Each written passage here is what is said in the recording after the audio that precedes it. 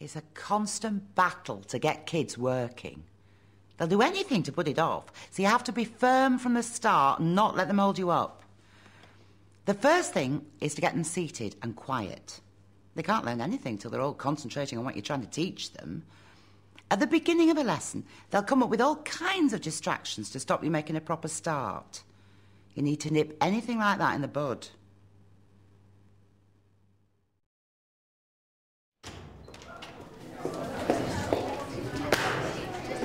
You two, whiteboards.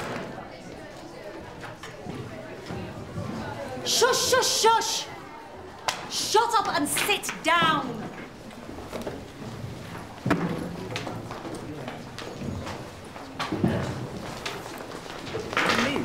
Jason, what on earth do you think you're doing? You sat in my seat, miss.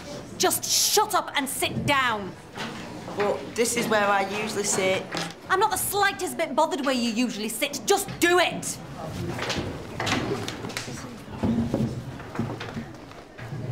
What's that?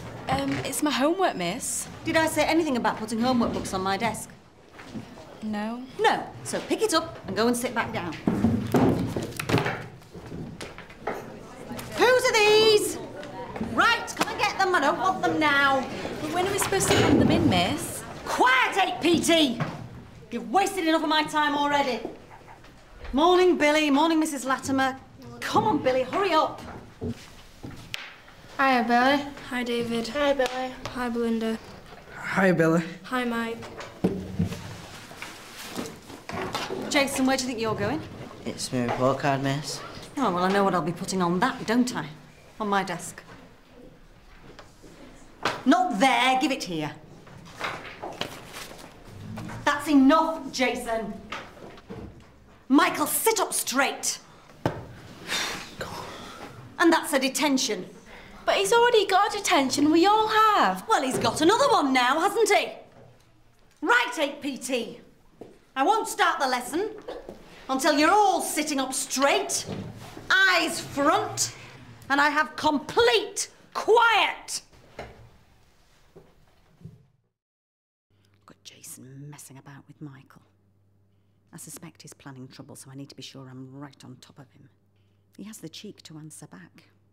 I have no doubt that that will not be the last of it with Jason.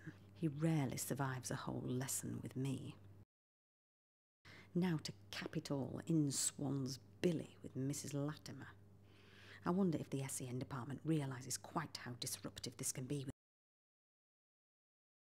This is really difficult. I could tell Miss was in a bad mood. When Billy came in, I was a bit worried about saying hello, which was supposed to do, since I'm one of his buddies.